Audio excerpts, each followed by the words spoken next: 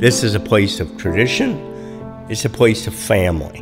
Whether I'm walking around the University Lake or riding my bike with my kids, coming to an event, I just feel this sense of belonging, and it's not separate from the city of Pittsburgh. It's part of Pittsburgh.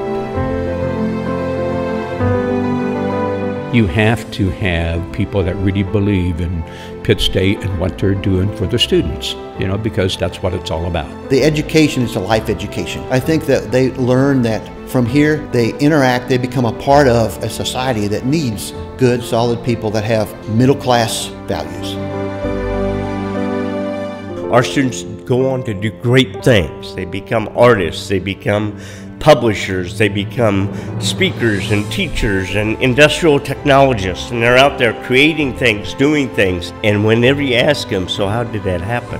They tie it back to their experience here, and they tie back to Pittsburg State University. Pittsburgh is a richer place because of these students and their contributions here. Pittsburg State University is a place you can come and feel a part of, and you can belong, and it's a place where you will know teachers. Teachers will know you.